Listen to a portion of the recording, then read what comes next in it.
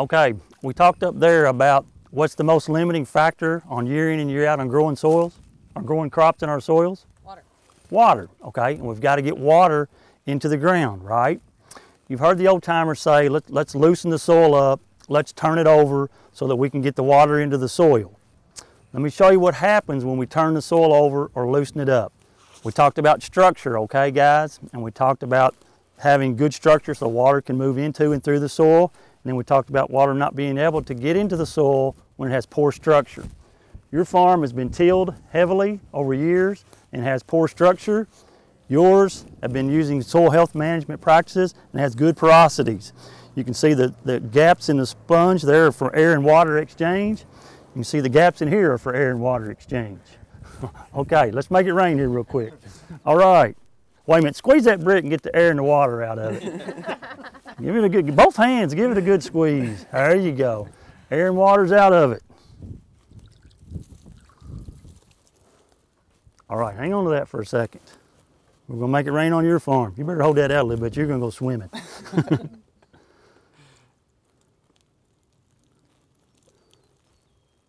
All right, now what I want you to do, we're going to see how much air and water you have. I want you to squeeze your farm. See how much water comes out of it. All right, not much. Let's squeeze yours. All right, that's what's going to happen. This is how much water you're going to have for your crops in July and August. You've got to get the water into the soil. We'll try it one more time. Squeeze harder this time. Not a lot going in there, folks. All right, let's try this one. Same amount of rain, we're getting some runoff because it's raining really hard. Again, the big difference is July and August, when you get that timely rain to make your crops germinate, let's see how much water you're going to have in July and August. Not much. What do you got, buddy?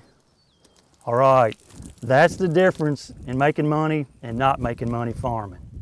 Okay, thank you guys very much. Okay, we've all heard the landowners say that a lot of times they like to till their soil or turn it over or loosen it up so that they can get the water in for their crops. Again, what we've got here is a demonstration. This soil has been turned over and loosened up so that they can get the water in for their crops. This soil is pretty much used under our soil health management system. Has good structure, it's formed like marbles. It's that 25% air and water space for our soils. So what we're going to do is we're going to make it rain. So I'd like to get 2 volunteers to help me make it rain on these soils. So, okay, so let's see what happens, guys. We're going to make it rain.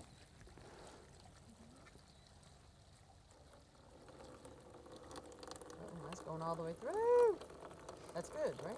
Again, just think that you would have 5 feet of volume here. The water wouldn't be collecting in this tray below. It would be 5 feet of soil, so that water would be there for your crops in July and August in a timely fashion. Okay, let's say you got a little bit of slope to your ground. Where's this water going to go? Down that slope. It's going to go down the slope into the drain and contaminate our groundwater and drinking water. Okay, so again, the fallacy is that if you turn the soil over and till it up, that you can get more water into the soil. And hopefully this demonstration shows that you're doing the exact opposite. Okay, thank you guys very much. The next demonstration we would like to do, again, is to show you again how we're going to get the water into the soil. We don't want it running off. So again, good structure, good porosity, good available water holding capacity. So what we're going to do now is use our rainfall simulator. If you two guys could come up again, let's pretend you have the same farms. Again, Morris, I want you to have the heavily tilled farm, and Kelly, I'd like for you to have our soil health farm. All right, again, what this is a traditional soil that has been disked, plowed, tilled, and is ready for production or ready for planting.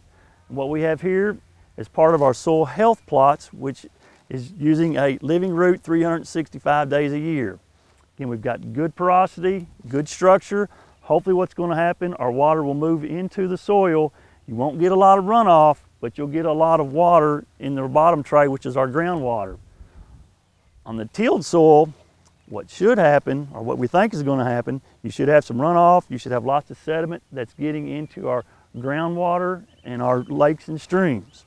So again, heavily tilled, low porosity, no structure. Soil health, living root 365 days a year, good structure, good porosity. Just dump the water in the trays and let's see what happens.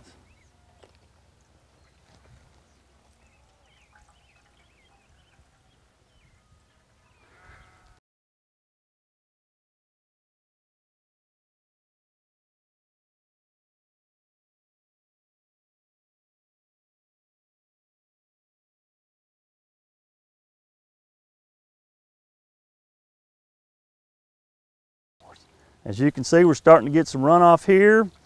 Lots of sediment inside the runoff. The other one, we don't have any runoff and we're getting some through flow to our groundwater. And it's the same amount of rain. No structure, no porosity, heavily tilled. We are starting to get a little bit of runoff off of our soil health plot, but look at the difference between the runoff. It's very clear, no sediment involved. We've got to get the water into the soil so that it's available to our plants at the critical time and we're not washing our soil away. All right, thanks guys.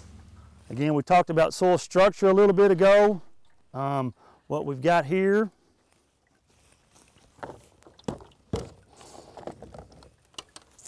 are different management systems. You can see that this one's a little bit darker. This is 3% organic matter. This one's quite a bit paler. It has a 0.5% organic matter. You can see that this one has holes in it and roots coming off of it from that 365 day a year root on the crops, okay? No roots, very compacted, no structure. So again, I want two people to come up and show us how we can soak these. You two guys come on up. So you've got 3% organic matter and you've got a 0.5% organic matter, and we're going to see what happens here. And hopefully what we're going to see, hold on a second, we're going to soak these, and hopefully yours will bubble a little bit because of that 25 air and water, that exchange, and I don't think yours will bubble much, and hopefully we'll see what happens when we put them in there. So dunk them and let's see. I don't know if you can see the bubbles or not. It's filling that airspace. As you can see, the one with the 0.5% organic matter is pretty much just falling apart. Again, as this falls apart, it seals over the surface of the land and everything washes off. Therefore, the water is not getting in for your crops. You can still see a little bit of bubbles going on as this one continues to disintegrate. Again, this is what's getting in our streams and our creeks and affecting our drinking and groundwater. Okay, so let's speed this up a little bit for time and we'll make these bounce a little bit. I'll bounce them the same amount. You see a few particles coming off. That's actually pieces of structure that are falling apart because the water is not getting cloudy. This is just individual soil particles in the water, whereas this is just pieces of structure falling loose. Again, 3% organic matter, 0.5% organic matter, more water at critical times for your crops, bad for our drinking water. Okay, what about it, guys? You want this one? Me too.